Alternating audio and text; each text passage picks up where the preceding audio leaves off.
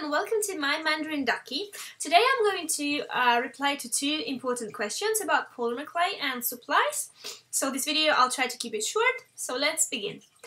My question is, can you mix Fimo with Sculpey please, and can you mix soft Sculpey like Sculpey 3 with Prema? I didn't know the answer to this, so I set up a questionnaire in on my page, on my profile, in the groups, and this is what I found out.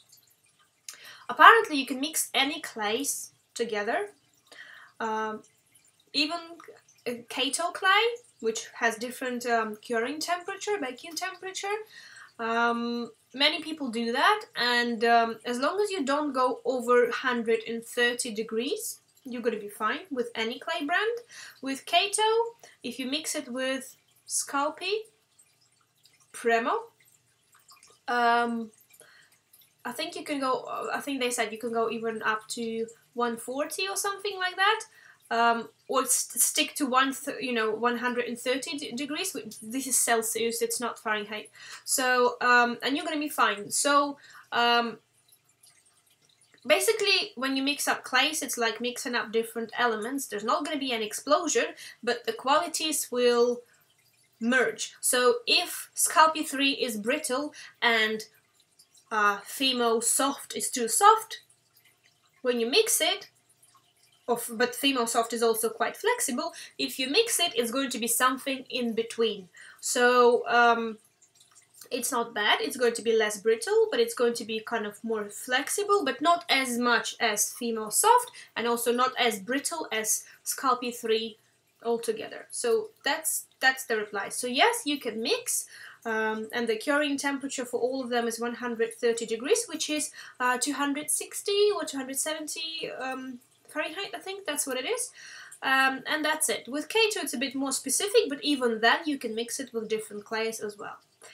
And question number 2, do you have a list of favorite places to buy supplies? Well, I'm from UK, so I wouldn't be able to give an answer for the whole world about that. But in UK, I sit in my home and I buy from eBay and Etsy. So all of my crystals, all of my gold-plated, silver-plated supplies I buy from Etsy. Some of the crystals I buy from eBay as well. When you are buying crystals from eBay, please avoid China, because China likes to color their crystals. For example, if you're buying, like I made a mistake, I bought Aqua Aura quartz, which is supposed to be naturally blue and transparent like quartz, and they actually sent me just you could see it was like a dyed white quartz, so that's not good. And majority of the pictures usually are kind of you know, the picture is good, but what arrives is not as good. So I really like buying from India, because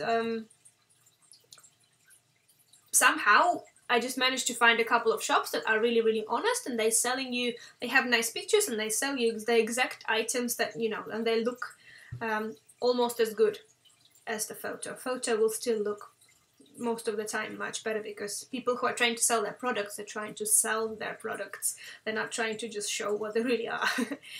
But yeah, the quality is really good. Sometimes I go to local craft stores when I really quickly need something. But mainly I try to buy online because it is cheaper.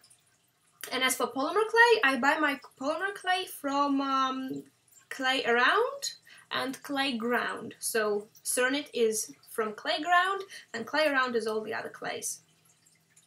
There you go. That's it for today. Bye! No, I mean, yeah, it's fine. Bye-bye.